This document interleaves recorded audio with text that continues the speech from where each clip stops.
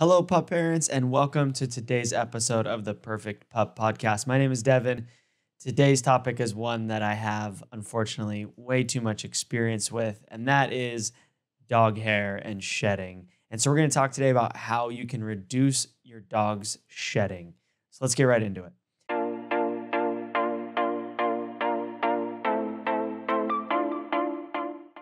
First things first, if you have ever found yourself and you searched how to stop your dog shedding, I hate to break it to you, that doesn't exist. There's no such thing. You can't stop your dog shedding.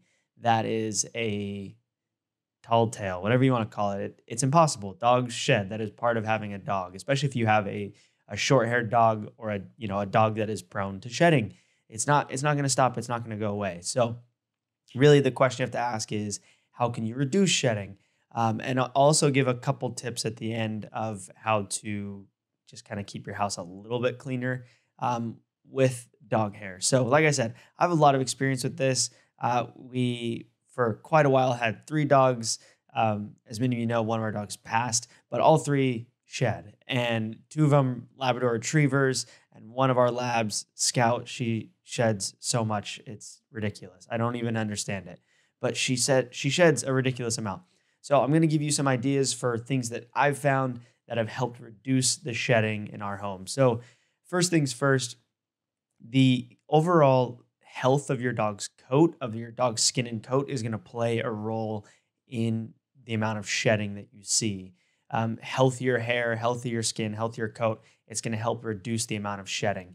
There's kind of a lot of different things, ideas that you'll see out there, but it is important to generally make sure that your dog is getting, the things like omega-3s and the healthy oils that are going to help their skin and coat stay healthy. So you can look at different supplements. You can, look at different foods. If you have a dog that has extremely excessive shedding, you may want to talk to your vet about, specific supplements that they might need. But there are solutions out there. You'll have to do a little bit of research to find what's going to work best for your specific dog situation.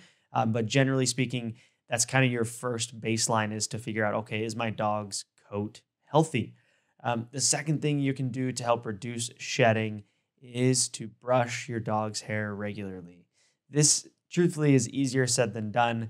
It really comes down to just making it a habit, but brushing your dog frequently, and I'll say it'll be different for every dog. So I'm not going to say twice daily. I'm not going to say weekly. I'm not going to say monthly, because you know your dog and you know their situation. But in most cases, I would go out on a limb and say that most pup parents who are struggling with a lot of shedding are not brushing their dog enough.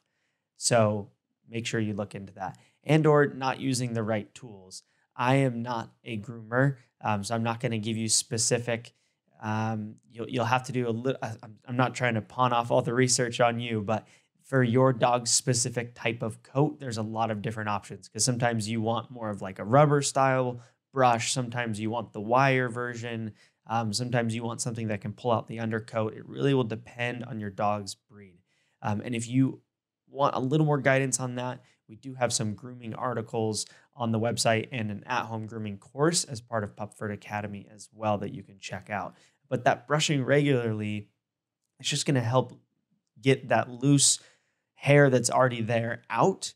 And if you're brushing them, you're kind of in control of when that hair is coming out, if that makes sense. So you're able to brush, throw it away, put it in the garbage can, kind of accumulate it where you want it, versus it going all over your house as your dog walks around, runs around your house, is alive. So, that brushing is going to make a huge difference. The third thing is going to be your bathing regimen and how you're doing that, and kind of what that whole experience looks like. First things first, again, if you're having excessive shedding problems, you can talk to a vet. There are some, shampoos and conditioners that are specifically for that. What I found has worked best for my dogs, we've used a lot of different shampoos over the years. I love our Sudsy. It's a shampoo bar, and it helps so much with expelling the loose hair, and just helping to, as you're doing the bath and drying out after, it helps to get rid of a lot of that loose hair. It is noticeably different when I use Sudsy with our dog Scout And after she's done, or even during the bath, you see way more hair coming out. And again, it's a lot easier if you can have it in that controlled situation versus just the normal shedding that's happening everywhere. Another part of the bathing that I think is so, so, so important that a lot of people don't do is making sure that your dog is completely dried out. There are some high powered dog specific or even non dog specific like blow dryers. And those are a great option. They do cost money. I mean, sometimes between 50 and a couple $100. But you don't have to do that necessarily. You can use a blow dryer. A blow dryer is not as effective as an actual, dryer that's built specifically for dogs and for grooming. But it is going to help. The key with when you are using a blow dryer is put it on the highest setting that you can for speed, because part of it, right, is you're trying to literally blow that hair out of your dog's coat. But it's important not to have it on hot. Having it on hot, it's very difficult for you to know how that's affecting your dog's skin. And sometimes you can let it get too hot and it can cause damage to the hair, damage to the skin. So do it on warm or even cool. But using that blow dryer after you take a bath makes a world of difference. So I'll typically dry my dogs with a towel, as much as I can, kind of sometimes a couple towels, and get them very dry, and then start to blow dry them as well.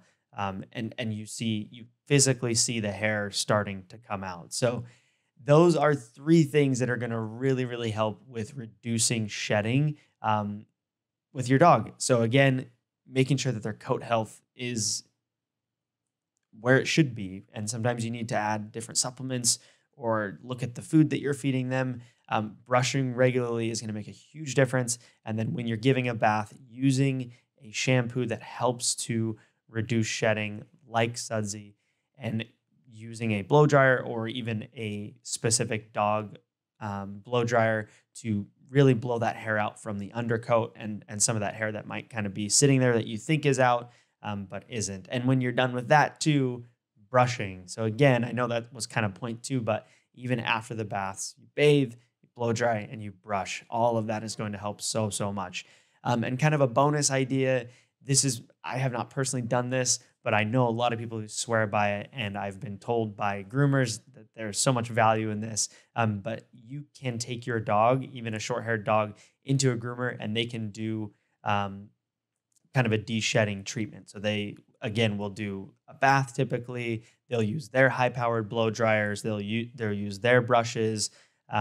Sometimes it's nice, maybe once, twice a year, especially if at certain times of the year your dog sheds more, taking them into the groomer, paying for that treatment just to help reduce that shedding as much as possible. So hopefully these ideas give you at least a little bit of hope with the amount of dog hair that might be in your home. I will say too that, again, if you got a short-haired dog, this is kind of what you signed up for. There is something about embracing that there is just going to be dog hair often and in a lot of places around your home.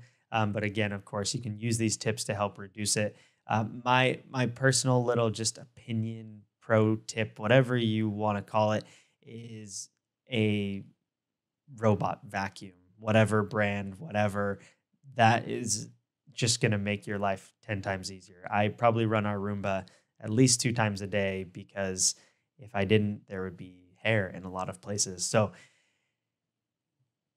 the shedding is normal. The shedding is something that is going to happen, but with these tips, you can help to reduce your dog's shedding. So I hope this gives you some good insights. Thank you so much for watching, listening. If you haven't already, please leave a review on Apple Podcasts. It's extremely helpful for this podcast to get more exposure and more people to be able to find it. So please do that if you haven't already. And other than that, we will catch you on the next episode.